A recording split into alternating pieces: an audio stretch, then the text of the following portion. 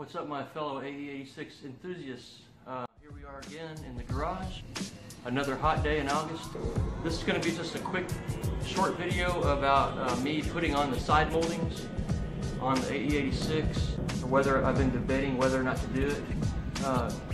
But I kind of like the look with the moldings on it. It also serves a purpose. It protects your car, you know, from like minor door dings and things like that. There's a lot of that going on, as you know. So what I am going to do is go through basically the process. There's a little bit, it's a little bit involved, but most of it's pretty straightforward. These are going to be used moldings, OEM moldings that came with on the car before I painted it. And after the paint job, I looked at it, you know, and was just contemplating whether or not I should add them, and I've ultimately decided to go ahead and add them on. So let's go ahead and start with that. So if you're getting tired of seeing my car in the garage all the time, let me tell you, I actually I'm in the process of doing an entire fuel system revamp, and this is what happened. So let me break to that footage real quick.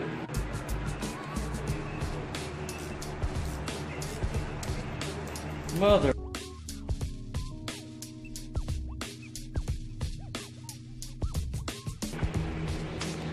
So yeah, now I'm waiting again for parts for a new fuel pump to come in. So I was in the process of doing all that, and now I gotta wait again for parts. So I figured I would just do this quick little video about the moldings. It might also include some bonus footage of the installation of the rear quarter windows trim right here. So I haven't really found a good place to put that into a video because it's kind of boring, to be honest with you. But if you want to know how to do something, and I'm not saying that way is the way to do it, or the correct way, or the only way. I'm just saying that's how I did it, and you can watch me and maybe learn from mistakes that I make, or whatever. Or if I do it, or if I did do a good job, then maybe go that route. But everything worked out good as far as the installation goes.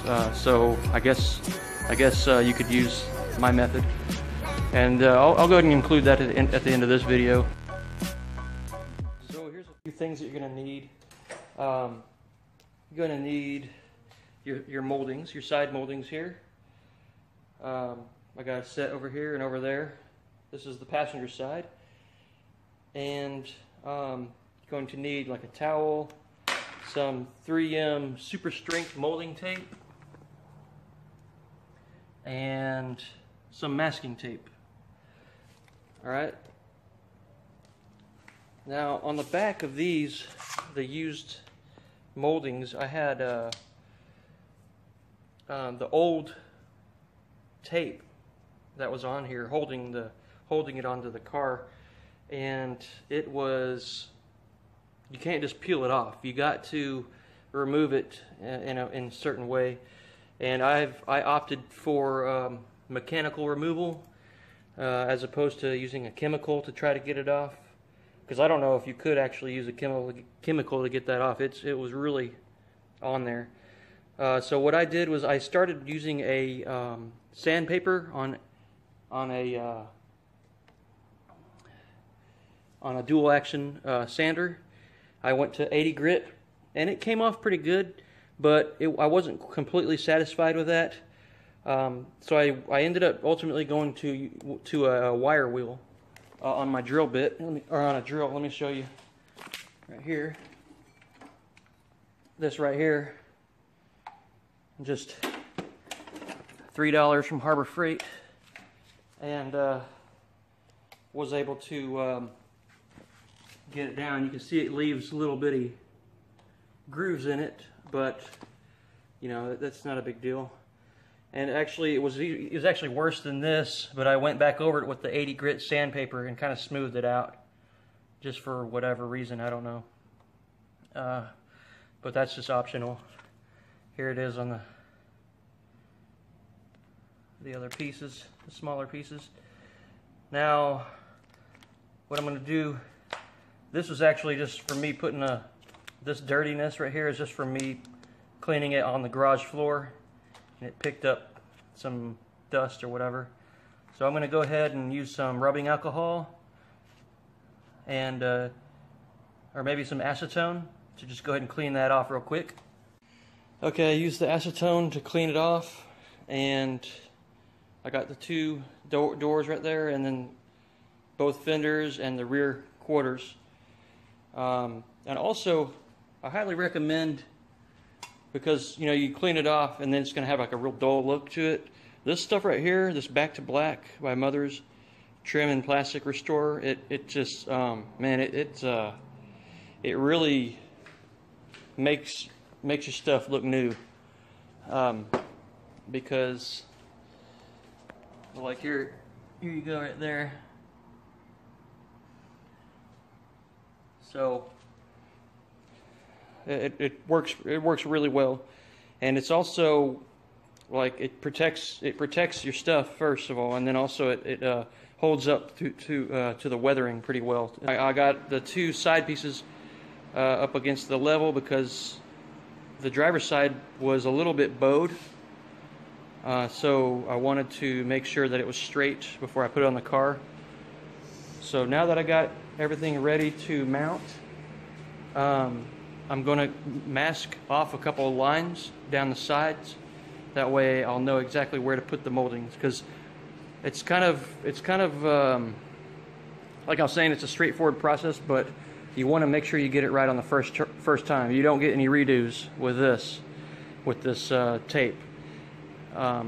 It's super strength, and if you've ever taken the body moldings off, and then you know that you only get one shot. So I'm going to try to do this right the first time. Okay, so the first step what I've done already off camera was I've wiped down everything where the trim is going to be, and also the matching tape. Wiped it down with a microfiber cloth and some rubbing alcohol. And now we need to figure out where we're going to put the tape.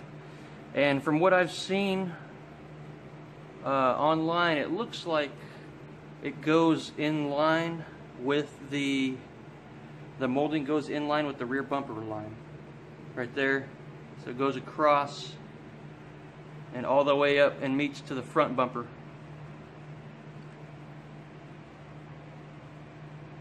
Maybe. No, actually, no, it wouldn't meet to the front bumper, because it's actually, the front bumper line is higher than the rear. So I guess I'm going to make a line starting from this rear bumper line, come across it and go right just above the decals, and we'll see how that looks. Okay, so I guess I'm gonna start over here. Go this.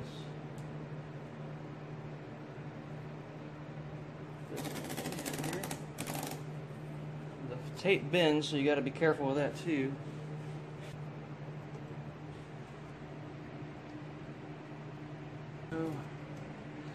And the top of the trim, or top of the molding, will be at the bottom of this tape.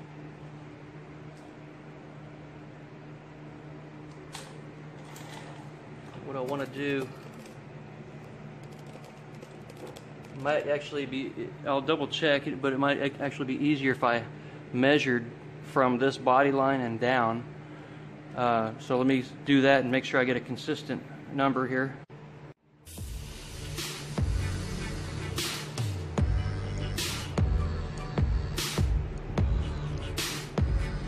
Okay, I'm getting about 3 1/4 right there.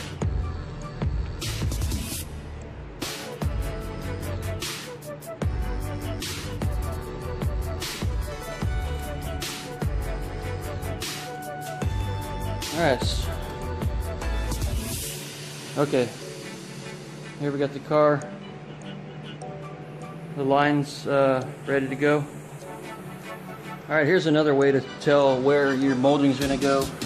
I guess I could have done this in the beginning, but this right here, you see how it fits perfectly with this fender line right here, and you want to leave a little bit of space on the door there. You don't want it like right on the edge like that. You want a little bit of room there. So if it was up higher, then it would look weird, you know, but because there would be too much space on either side. But this is the perfect spot right here, and if it's too low, then you know it's too tight of a fit right there between the door opening and the front fender. So right here is where we want to be, just like that. Same principle for the rear. Alright, so what I'm going to do here is I'm going to lay this tape out kind of how they had it from the factory, which was basically a, well, on these little pieces it was just one big strip, but on the long door ones it has two strips going down the top and bottom and a little cutout here and here. So that's basically what I'm going to do. So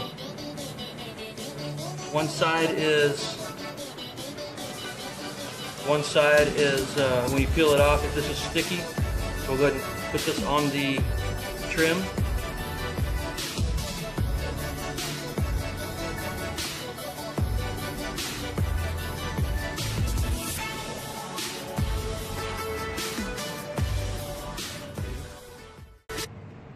Okay, I went and I changed the door line because I was afraid there was like some bends in it that it would be hard to see with just the tape up there. But with this yellow tape, it doesn't bend at all. So I knew that this fender was good and then that side was good. So if I could connect the two, and we should be fine. So I went ahead and just put the yellow tape all the way across the door. That way I know it's a nice straight line, and I feel more comfortable like that. So I'm going to now do the fender side here, and we'll see if we can't screw something up. So let's try it out. Okay, here it is, the tape on the back. I'm going to go ahead and peel the whole piece, all the tape off, because it's a small piece, so I can just kind of look at it pretty good and just kind of fit it on there. You know, I'm going to show you what I'm going to do with the longer piece in just a moment. But for the shorter pieces, just go ahead and peel all the backing tape off.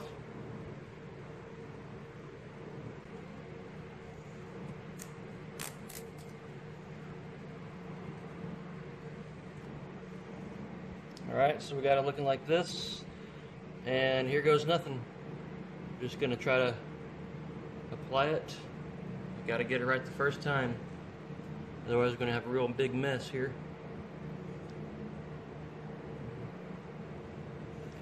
You got to make sure basically this line is looking good. You want a few millimeters gap there.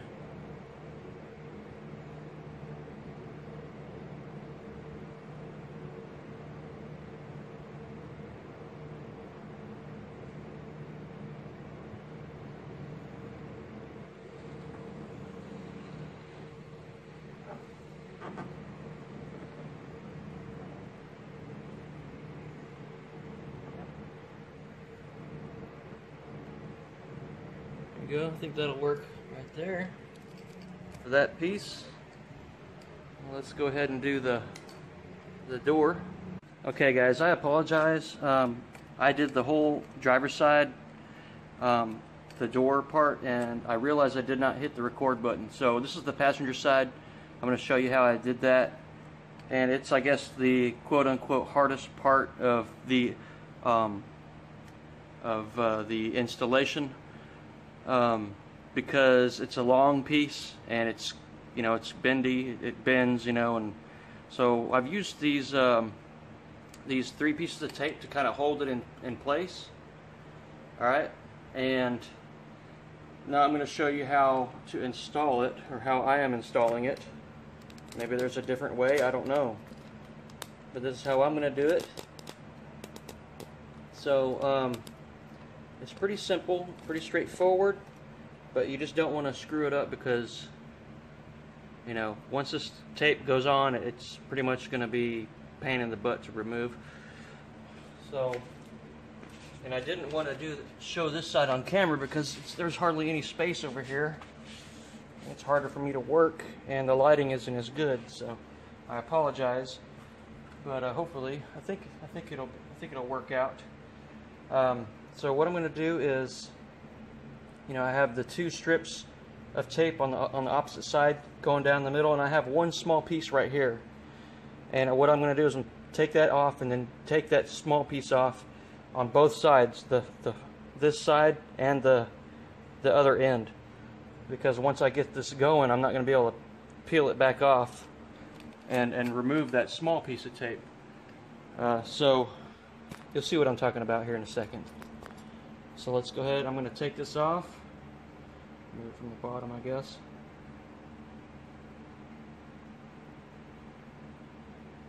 Careful not to mess up my vinyl.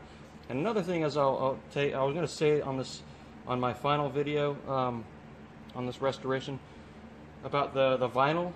I don't know if you remember or if you saw the video where I installed it, and there was a lot of air bubbles. I had the issues with the air bubbles. Well, those air bubbles are now gone. So the vinyl looks awesome, and I couldn't be happier with how it turned out. So if I sounded a little bit negative, I apologize for that. It was, you know, it was just my initial.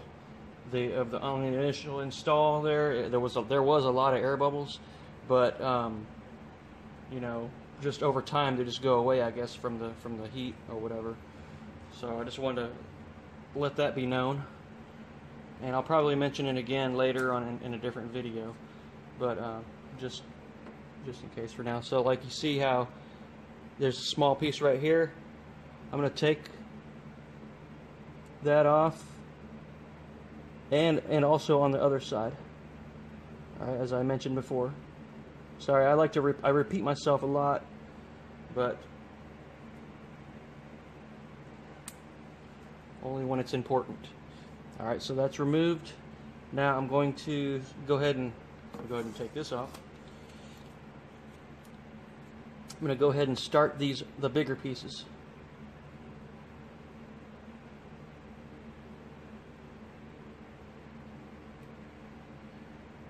What that's going to do is allow me to apply this and peel it at the same time.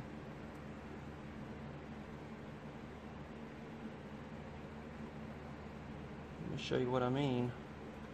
Alright, so get a good, well, that's not good. Get a good strip going here.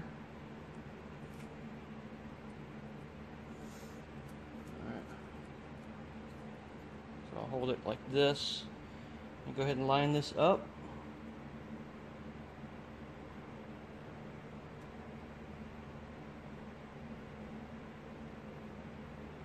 Okay, just like that.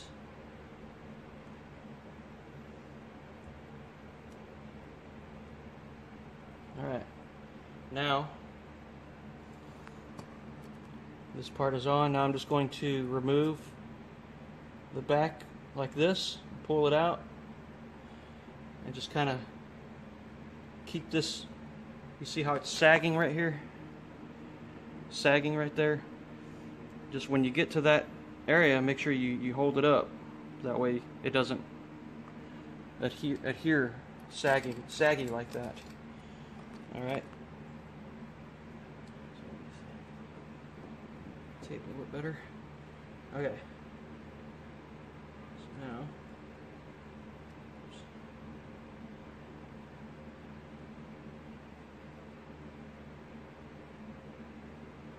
this. Okay. Then do the bottom.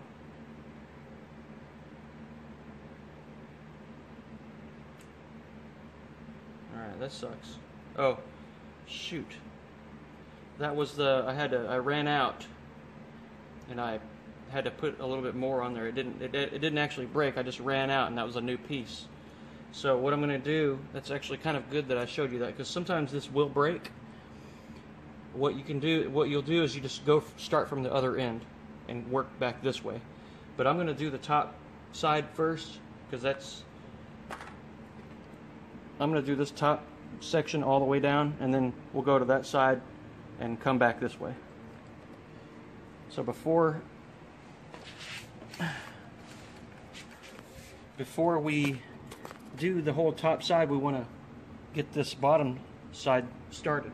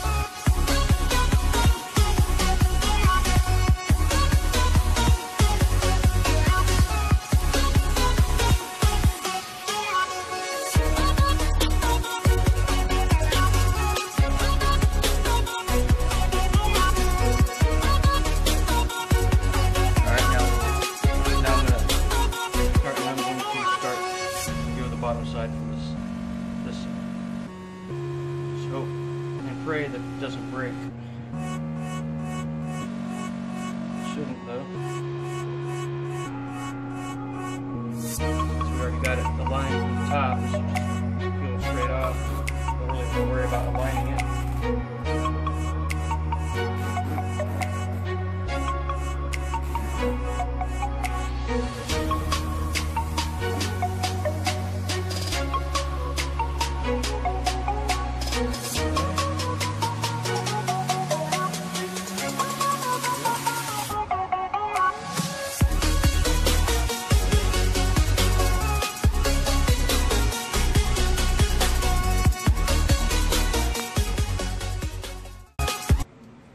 That's it.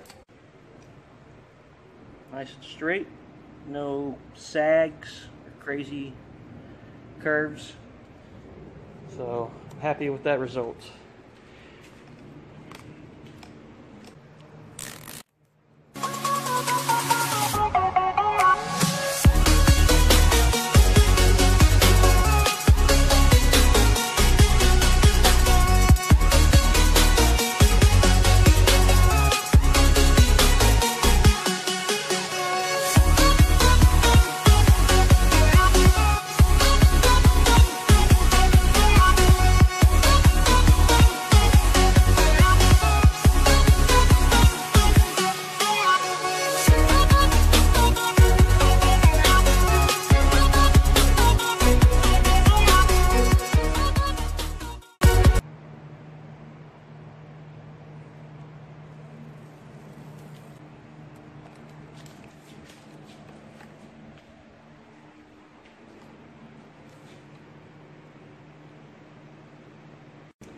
And to end this segment of the video, and the next segment will be the rear trim. But here's this, here's what it looks like. I think it looks pretty good with it. And I like the way that it contrasts with the color of the gray. The black and the gray, I like the way that contrasts, so that's pretty neat. So anyways, there it is. Hope you like it. And you know, either way is good. I like it without it as well, but at least this way I'm going to have a little bit of protection from door dings and things like that. All right, we're going to do this trim on for the back quarter panel windows, and as you can see, I've kind of got it masked off a little bit.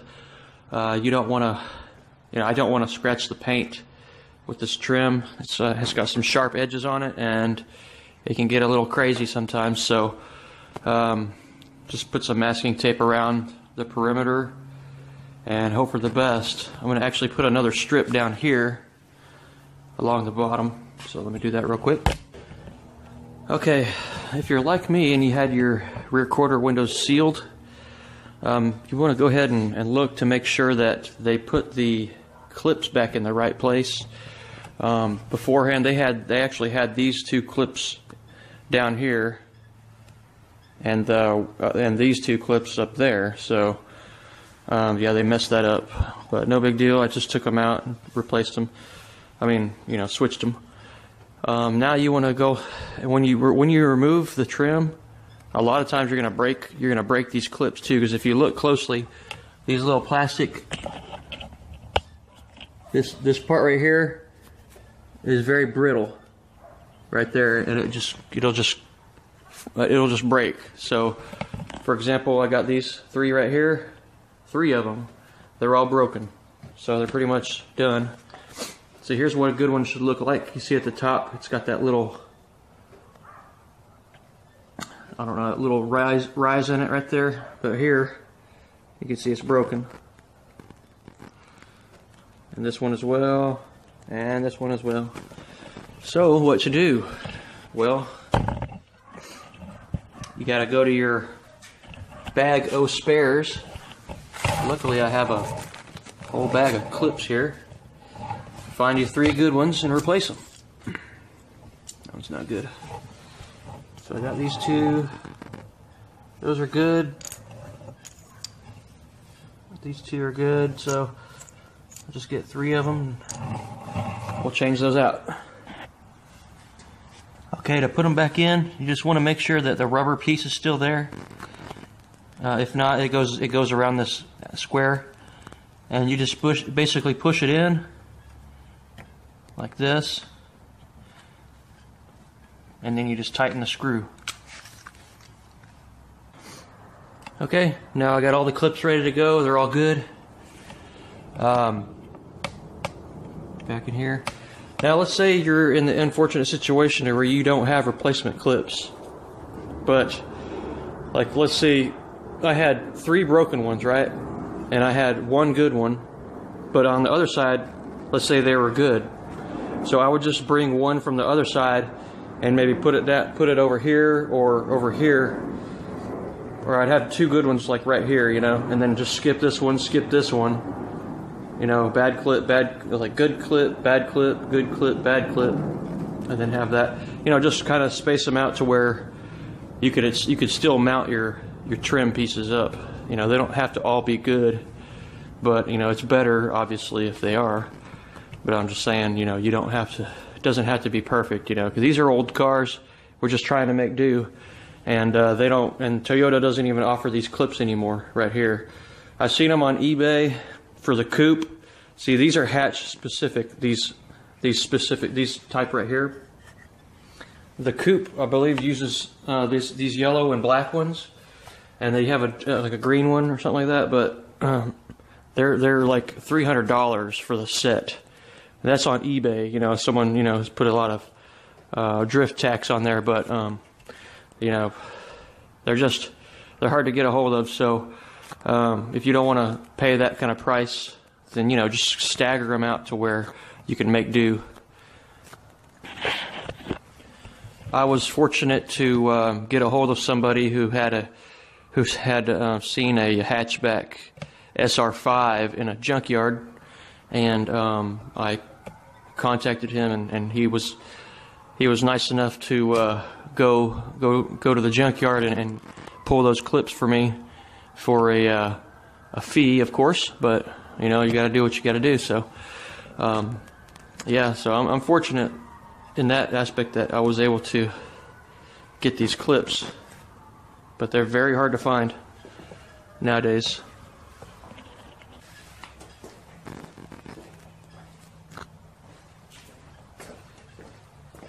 The thing to do with your masking tape is go around the perimeter and mark where your clips are, like this.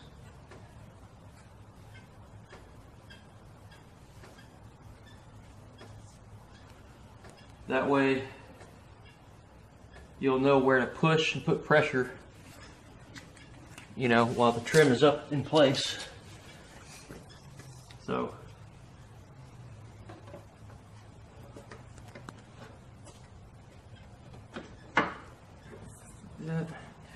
and now from here you want to just push down and it should clip while also holding the top in as well, like that. All right, so move on down.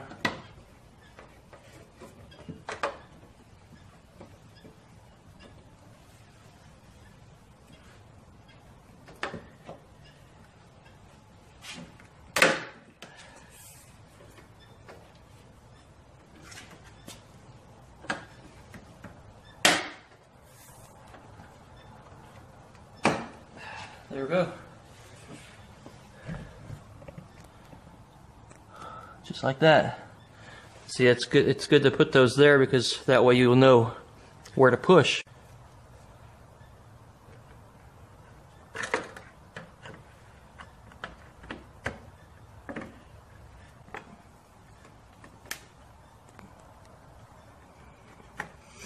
I'm going to take that off because it was hard for me to get under this clip with that elbow there. I wasn't able to get it flush on the glass.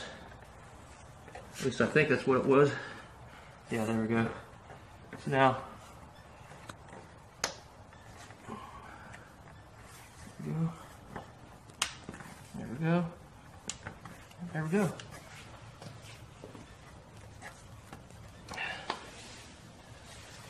Okay. And the top piece is a little bit different. On these two clips right here, it actually has like these two, I don't know, ledges I'll call them, and they just come in right behind. You can't like clip them in. You got to slide it in. So actually, since it slides this way, I'm going to go ahead and set this piece in.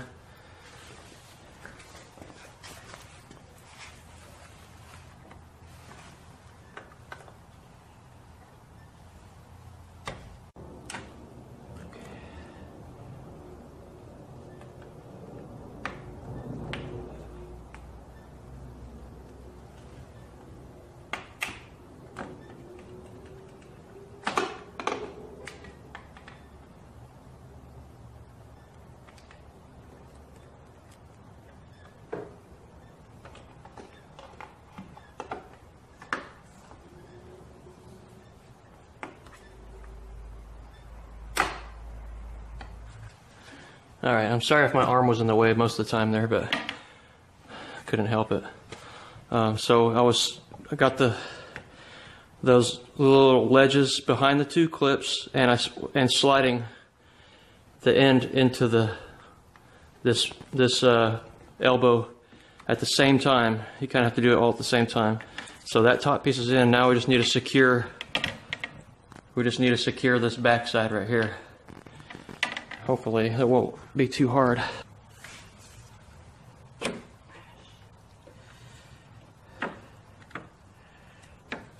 So I took it off just a little bit. I took it back just a little bit to give me room in order to get this piece in.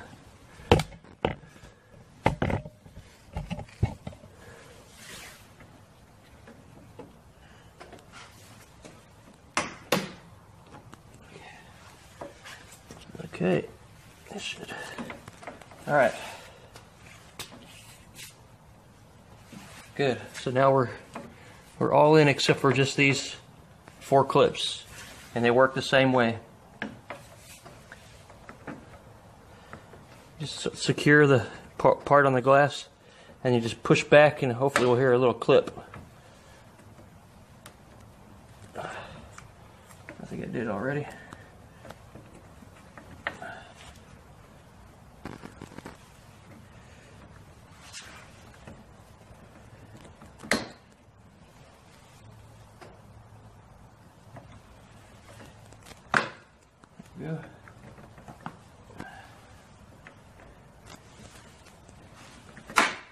go. That one's already in. And there we go. Alrighty.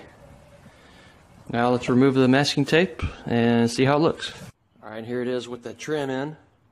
It looks really sharp. It really makes a difference in the overall look of the car. Just something simple like that, some trim. Alright guys, that's going to do it for this video. I hope if